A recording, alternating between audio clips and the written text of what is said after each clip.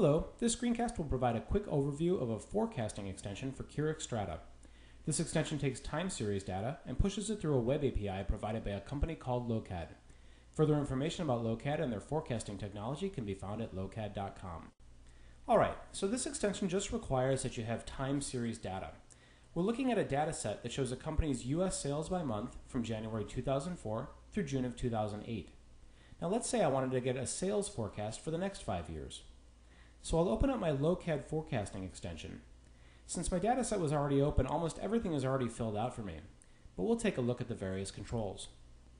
First, we have the name of our source table, and then we need to let Lokad know which fields are which. For the time, we select the month field, and for the values, we select our amount. And since this data set only includes a single time series, we could include the description field, but for now, we'll just leave it blank. And then we need to specify our output criteria. First, we name the output table. Then we select the output interval.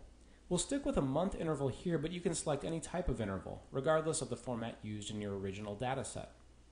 The future records option lets me choose how long into the future I'd like to forecast. And finally, we can select the processing time. Generally speaking, the more complex the data set, the longer you want the forecasting algorithm to work. 60 minutes seems to be a pretty good middle ground, but you can see what works best for you. Now we're ready, so we press go, and out pops our Lokad login screen.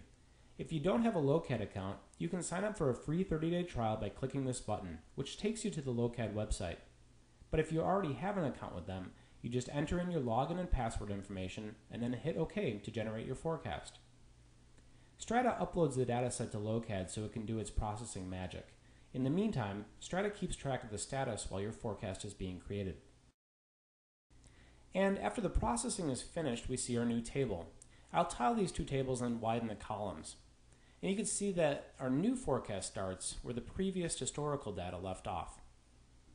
Alright, let's quickly run through one more forecast, but this time with multiple time series aggregated into a single table. Here I've got a table with various items and the number of times they've been ordered per month. If I run a quick grouping operation, I see that I've got 7 different series in this set, each with 24 months of historical data. So we'll go ahead and run forecasts for each of these items. We'll pop open the Lokad extension, and we see that, again, everything is pre-populated. The one thing I want to point out is that for this type of forecast, we now need to include the ID field, since there are multiple items.